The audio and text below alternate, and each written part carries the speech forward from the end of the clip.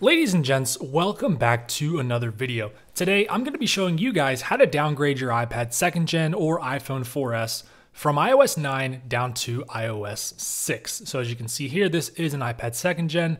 It's running iOS 6.1.3. This process is pretty straightforward, and today I'm going to show you guys every single step that you need to follow in order to get this working. So first and foremost, let's run through what you need. You're going to need an iPad 2nd gen. And there is only one model this does not work for. It's going to be EMC 2450. That iPad was sold later on, and it does not support this iOS 6 downgrade. Every other iPad 2nd gen does support this. A really quick and dirty way to tell if your iPad is going to support it is if you have a 32 or 64 gig iPad 2nd gen. Every single one of those models supports it. It's just the 16 gig that may or may not work depending on the version number. That said, any iPhone 4S will work, whether it's an 8GB, 64, 32, any Model 4S will work. No other devices are supported for this.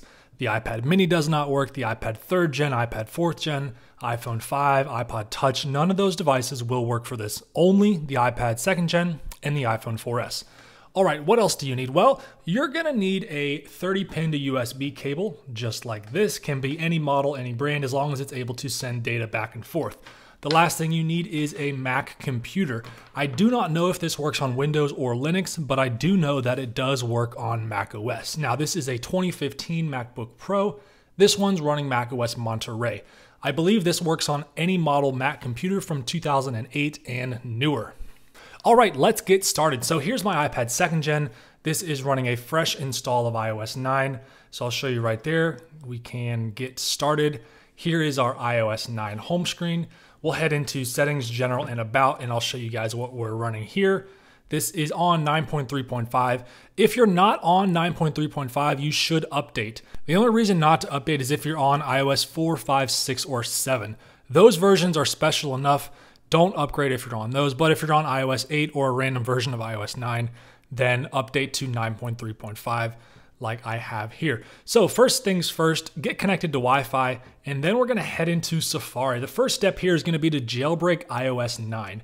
So to do that, we're gonna go into Safari and we're gonna type legacy jailbreak into the search browser and then click go.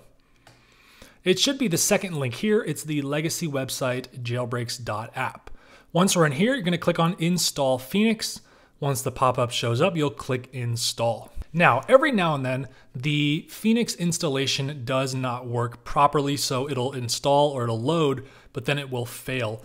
I believe that's a server issue. If that happens to you, you may have to wait a few days or a couple weeks and then try again. Lucky for us, that server is currently working, so Phoenix is installed.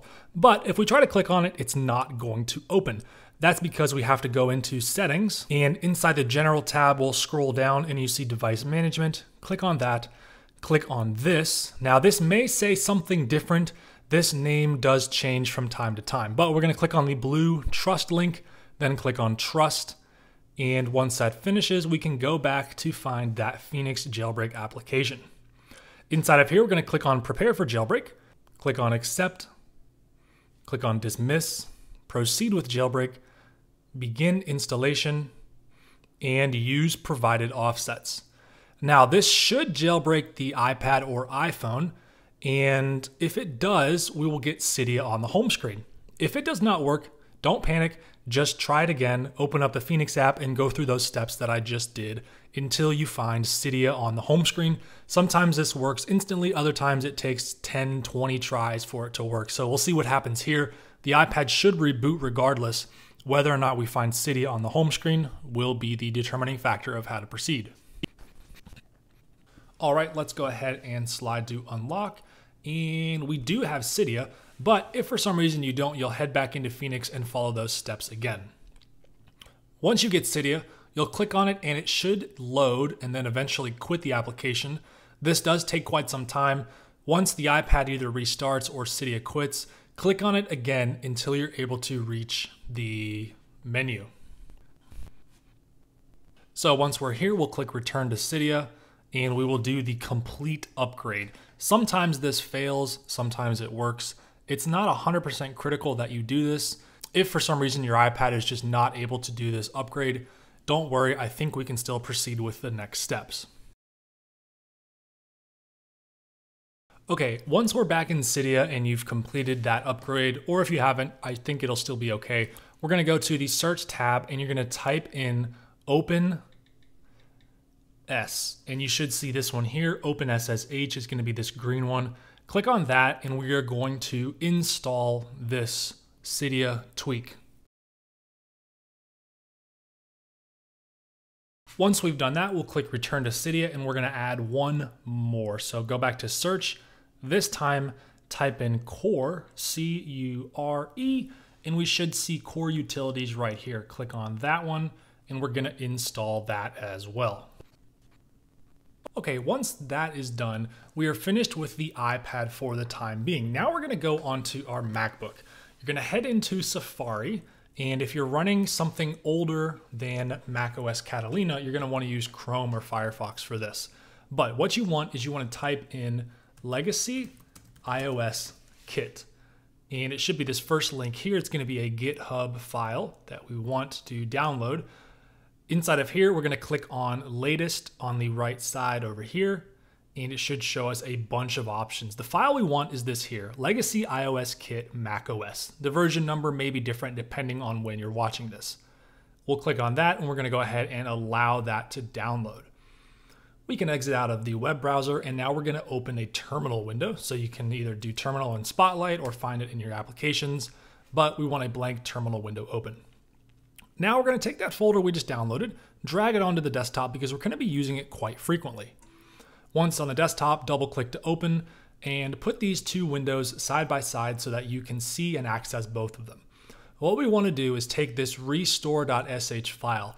This is essentially the only thing we're ever gonna use inside of the Legacy iOS Kit folder, but you do have to leave that inside of here. You are not supposed to drag it out, otherwise this will not work. Okay, so we're gonna drag that restore.sh into terminal. We're gonna click on the terminal window so that it is selected. You'll know it's selected because these three dots have color on them. And we're gonna click the return key. We're gonna click OK. And now we have to install Xcode. So you'll click on install for that and agree. If you're on battery, you will continue on battery power. If you're low, obviously plug in. Now don't be alarmed, it's not going to take as much time as it shows here. I believe this will take anywhere from 1 to 20 minutes depending on a few factors such as how fast your computer is and how fast your network speed is. So once this finishes, we will be back. All right, once the software was installed, we can go ahead and connect our iPad or iPhone into the MacBook. Now I should point out, and I should have mentioned this earlier, if you have an Apple Silicon computer, you're probably gonna get some more warning messages when trying to install some of that information. These older Intel computers do not get as upset when trying to do some of these things.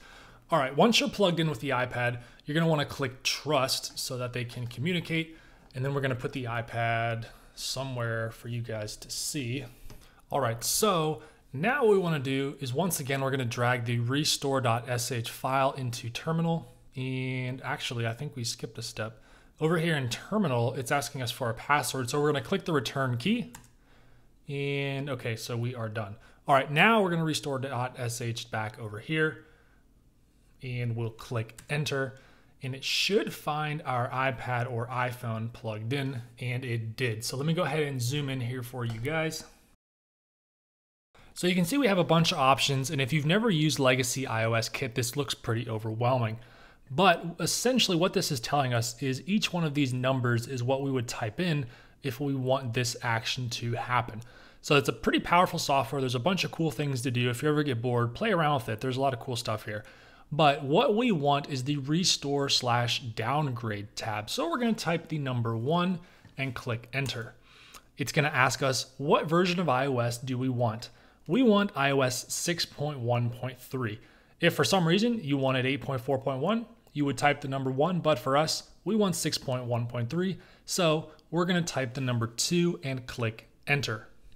Now we're going to type 2 again to download that IPSW from Apple's servers. So type the number 2 and click enter. Depending on your network speed, this could take anywhere from 30 seconds to 20 minutes.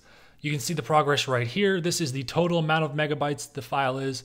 This is how many your computer has downloaded, and that's a percentage. So just sit here and let it download, and once it finishes, we'll proceed to the next step. Okay, once it's done, we can go ahead and type the number 3 because we're ready to start restore. So type the number 3 and click return. Now it's asking us, do we want the iPad to be jailbroken? We're gonna say yes to that because it's just a super easy way to get that jailbreak. So we'll type the letter Y and click return. Now it's asking if our computer has more than 8 gigs of RAM. If it does, type Y. If it doesn't, type N. Now the computer is working on that IPSW file, but we are not quite done yet. There should be another prompt coming up here in just a minute. I'll go ahead and speed through this part of the video. All right, now it's telling us to install those things that we already installed through Cydia earlier, and it's kind of hidden in all of this text. It's telling us to install OpenSSH, we already did that, and Core Utilities, we already did that as well. Now, I'm gonna basically just tell you what you need to do here. You can read this if you want, but what you're gonna do is you're gonna click the Enter key, and we're gonna type the word Alpine. So that's gonna be A-L-P-I-N-E. I'll put that on the screen for you. It's not gonna show up as you type it, so just type each letter one by one, make sure you get it correct, and then click the return key.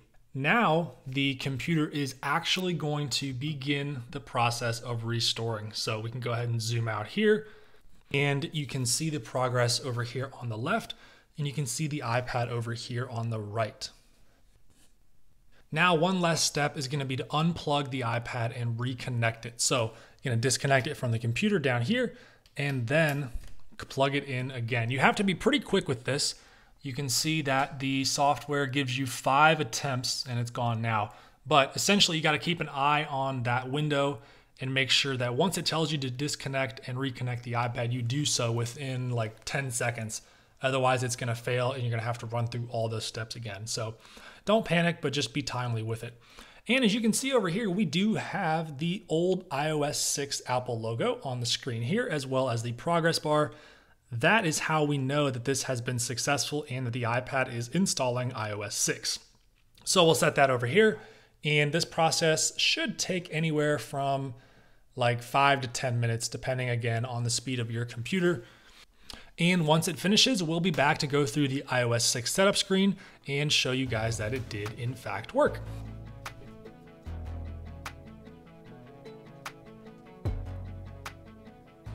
All right, the downgrade has finished. You can see we've got iOS 6 here. So we are now completely done with everything. We can disconnect the iPad, and I'll just quickly go through the setup screen here so you guys can see that this is iOS 6. Now, keep in mind, this is a completely untethered downgrade. So that means you can turn the iPad off, you can turn it back on, you can erase all content and settings through the settings application. Whatever you want, this thing will continue to be on iOS 6. No questions asked. This is completely untethered. And as we fly through the setup screen here, you can go ahead and get that nostalgia. So here we are. This is a true downgrade, and we do have Cydia because we did select to install or jailbreak the device a while back on the application Legacy iOS Kit, which is super great. Huge thanks to everyone who contributed to that project. It has made super cool things like this iOS 6 downgrade possible. All right, so that is basically it. That's been a quick guide on how to downgrade your iPad 2nd gen or your iPhone 4S from iOS 9 all the way down to iOS 6. I hope you found this tutorial helpful. If you run into any problems or you have any questions or comments, leave them down below. Myself or any of the great members of our community will do their best to answer them and help you out. Once again, this only supports the iPad 2nd gen, and it does not support EMC number 2450, and it does support every model iPhone 4S. So that's gonna do it for this one. Thank you guys so much for watching, and as always, I look forward to seeing you in another one of my videos.